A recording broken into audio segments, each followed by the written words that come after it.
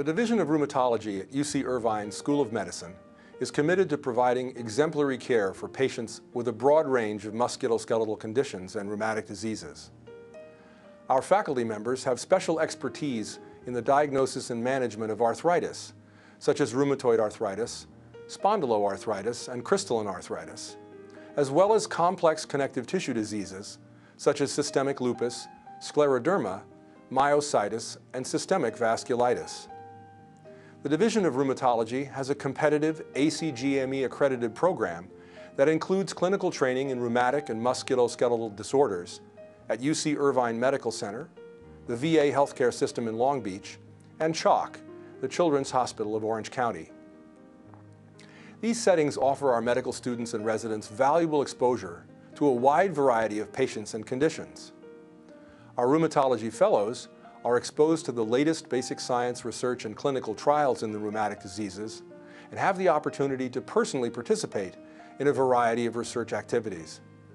Our fellows are encouraged to submit their work for presentation at one of the American College of Rheumatology annual meetings. Our training program provides an extensive didactic program of core lectures, seminars, and journal clubs in basic biomedical sciences, clinical immunology, musculoskeletal imaging, and patient-centered rheumatology grand rounds. Furthermore, one of our faculty has developed an instructional program in diagnostic musculoskeletal ultrasound. One has obtained a master's degree in medical education, and another has developed a three-part curriculum to teach trainees and practicing physicians the essential skills of musculoskeletal examination.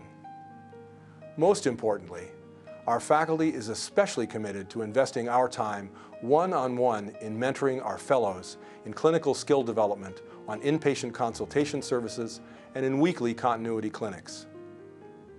In addition to providing our patients with the highest quality care, we strive to inspire students and residents to discover the challenge and excitement of caring for patients with rheumatic diseases.